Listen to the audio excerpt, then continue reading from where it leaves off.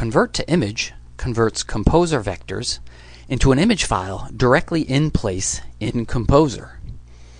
When combined with a blur setting in Convert to Image, you can create beautiful soft shadows very quickly. So what we've done here, we've created a vector shadow. We'll assign it a black fill, and we'll use a lighter value to create a softer soft shadow. And then we're going to go into the image menu once we select just the vector-based shadow. We'll use a new command called Convert to Image. We'll choose a low resolution to save space, and we'll choose a Gaussian blur value. We usually start with a value between 50 and 150, and there's a result. Now if you look closely, you'll notice that our vectors are still in front of our soft shadow. So we'll just send those to back, and here we'll see our result, a nice soft shadow very quickly, very efficiently, right in Composer.